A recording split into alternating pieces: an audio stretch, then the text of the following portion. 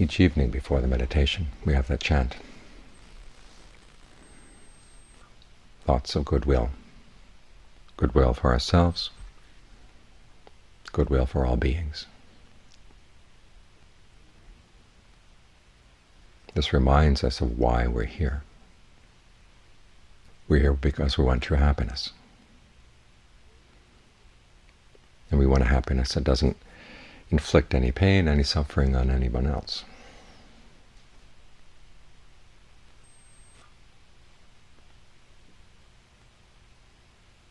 And we also realize that this happiness has to come from causes. The path that the Buddha laid down doesn't simply float by.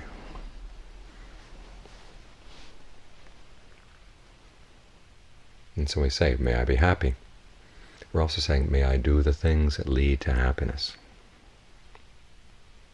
And that's why we're here. That's what we're doing. Developing qualities of mind that can provide that happiness.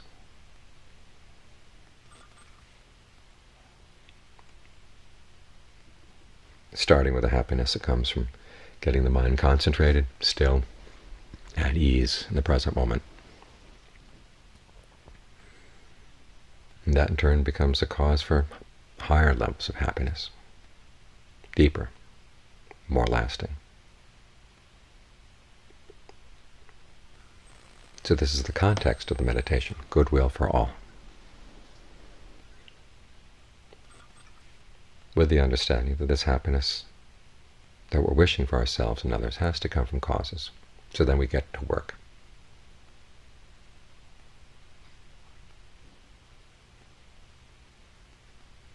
Focus on your breath coming in and going out. It's through focusing on the breath that you develop a lot of the important qualities you need to be truly happy.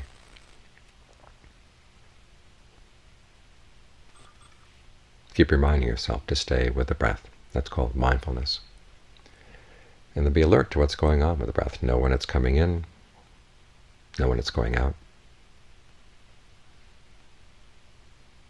Notice how it feels, where you feel the sensations of the breath, where you feel the energy coming in, going out of the body. It may not be in the places you expect. This is why breath meditation is not simply a rote exercise. It's a type of exploration, sensitizing yourself to how the breathing process actually feels in the body. Alertness also means noticing when the mind is wandered off. A little thought bubble appears in the mind, and suddenly you find yourself in the bubble, going someplace else. Well, as soon as you're alert to what's happening, let the bubble burst and come back. You don't have to ride the thought until it's nicely concluded. If there's a lot of loose ends, just leave the loose ends and come back. And ask yourself, where could the breath be more comfortable? You might think of allowing the breath to be shorter, longer, deeper, more shallow, heavier or lighter. With the emphasis on the word allowing. You don't put pressure on the breath. You simply think the breath can be shorter. It could be longer. And you'll find the body responding. Stay with it for a while to see how it feels. And if it feels good, stick with it. If not, you can think of allowing it to go in a different direction, a different quality, a different rhythm.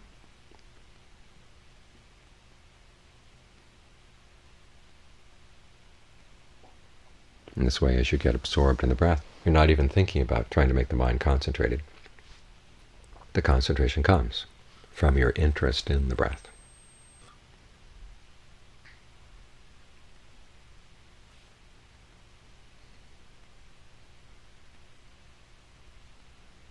And if you find the mind not getting interested in the breath and keeps wandering off, ask yourself, well, what is it that's attracting the mind away? Sometimes it's random stuff, in which case you don't have to pay too much attention to it. Just bring the mind back to the breath. But if there's a particular theme or particular thought that keeps pulling you away, you have to teach yourself the drawbacks of going with that thought right now. It may be really important, something you've got to do in your work or in your home life. But have a sense of time and place. Now is not the time you have to think those thoughts. You can think about them later. And if you've gotten the mind to settle down, to be quiet for a while, you'll then be in a better position to think those thoughts clearly. So you're not being irresponsible. You're not letting a good opportunity go. You're actually preparing the mind so that it can deal with the issues of life from a position of strength, from a position of clarity and well-being.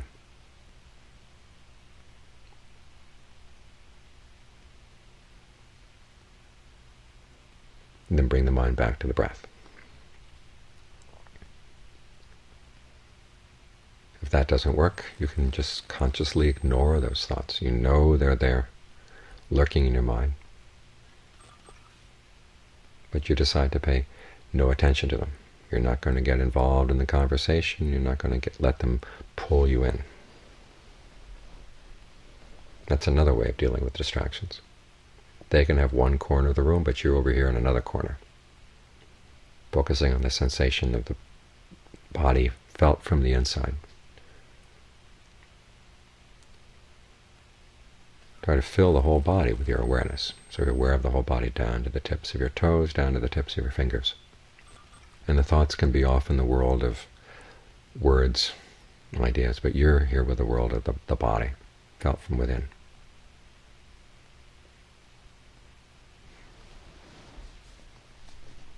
And that may help you stay disentangled from the thoughts. And many times when the thoughts don't attract your attention, they begin to get lighter and dissolve away. If they don't, and you find yourself getting pulled into them again, try to notice where in the body you feel tension that corresponds with a thought. Because thoughts can't stay in your awareness unless there's a tension, a little bit of tension someplace in the body. It might be in your legs, in your hands, in your arms, someplace in your face. So try to notice when the thought comes up where the tension appears. And once you notice that, think of relaxing it. Or as a preventive matter, you can go through the whole body, from the top down to the toes, or from the toes up to the top, consciously relaxing all your muscles so none of your joints are tight.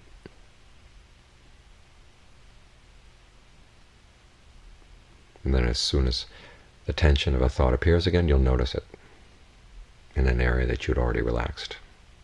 We'll go back and relax it again.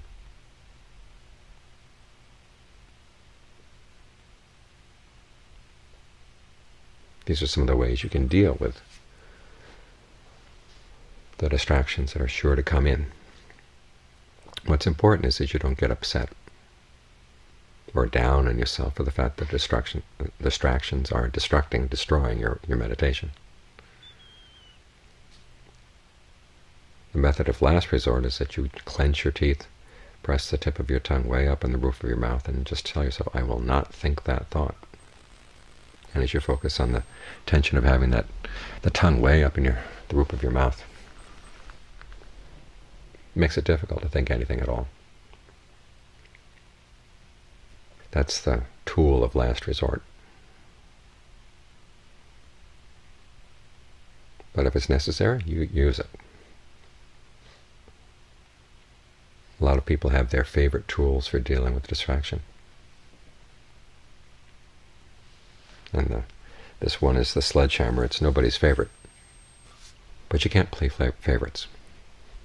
Each thought may require a different tactic, and you want to be good at all 5. In other words, simply pulling yourself out of the thought, bringing it back to the breath. That's one. The second one is reminding yourself of the drawbacks, that you don't want to think about that issue right now. This is not the time. This is not the place. You've got better things to do. The third is ignoring the distracting thought. The fourth is relaxing around the thought. And the fifth is the sledgehammer. So use whichever one is needed.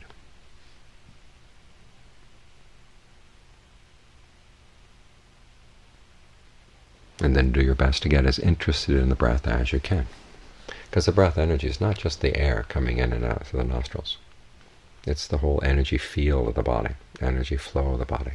Sometimes the energy flows, sometimes it's there just as a buzz throughout all the nerves, through the blood vessels. The energy buzz that lets you know that you're in a living body, that you've got arms, you've got legs, you've got a torso, you've got a head.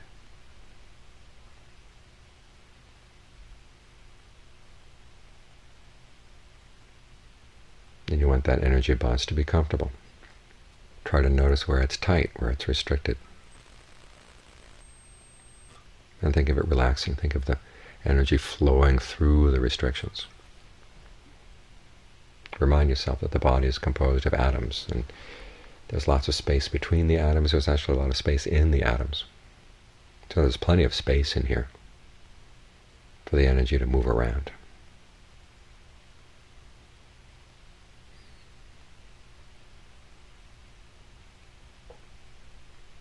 And explore that.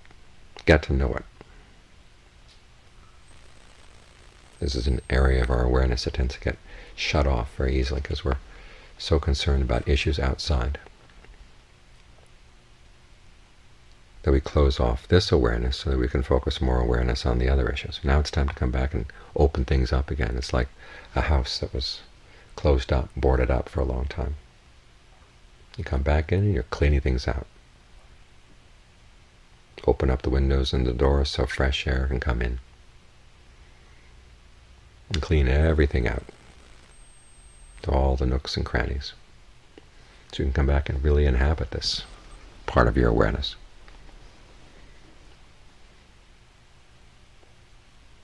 Because it's in this embodied awareness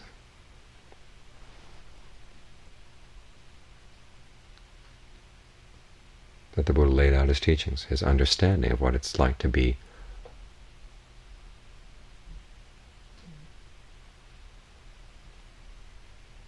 inside a body, dealing with mental issues and physical issues all at the same time. This is the place where they meet, right at the breath. And the Buddha talks about nama rupa, mental events and physical events.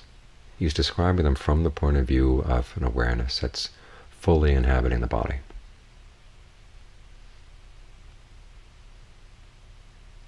If you want to make sense out of his teachings, you want to come here and sit here. And then notice how you experience events in the mind, how you experience events in the body from this position.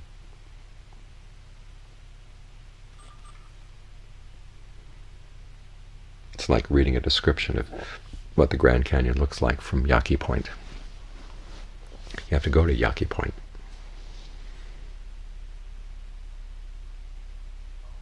And then you can judge the description. If you go to some other point, or look at some other canyon, the words don't fit. Or you may apply the words to the wrong things and think you understand.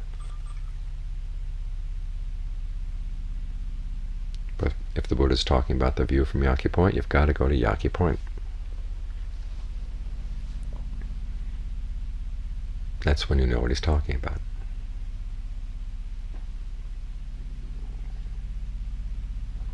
So do your best to inhabit the body fully. The technical term is kaya kata sati, mindfulness immersed in the body.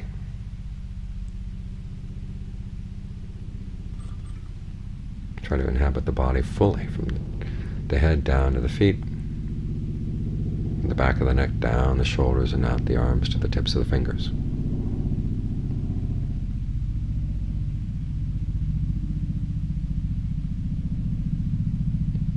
And then try to stay here no matter what else you notice, no matter what else you're aware of. When you're talking to other people, try to be here in the body. You may notice the sound of the helicopter. Well, you're still here in the body. The sound of the helicopter doesn't destroy the breath, doesn't destroy your sense of the body. But many times you can leave the sense of the body to focus on the helicopter. But that's not what you want. You want to stay here, stay grounded here.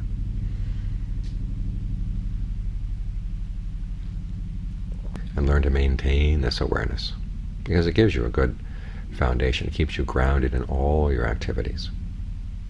When you're dealing with other people,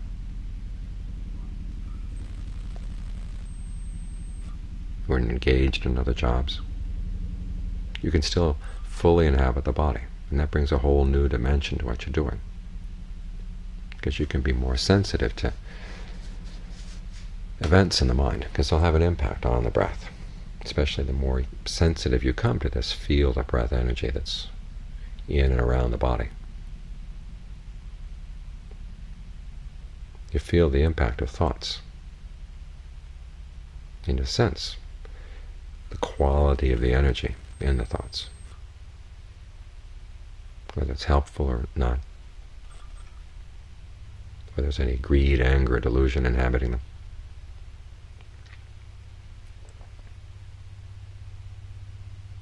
You want to sensitize yourself to this area, because it's from this point of view, that you can see more clearly what's going on in the mind, what's going on in the body, and the extent to which you're manipulating these sensations in a skillful or unskillful direction.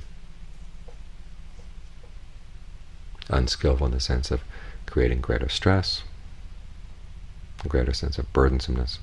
Skillful in the sense of reducing the stress. It's learning to stay right here. That you can make sense of the Buddha's teachings, and you see what he meant, and you can see how his teachings can be used as tools. So you can start making more sense of your own body, your own mind.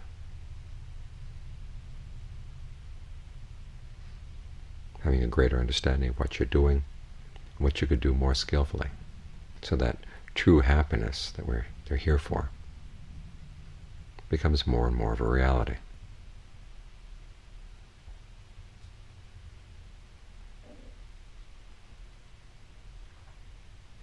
That harmless happiness is something you can touch right here. There's a phrase in the canon, they talk about touching the deathless with the body, or seeing the deathless through the body. It's in this part of your awareness, this range of awareness, the mindfulness immersed in the body, that things can open up to that dimension as well.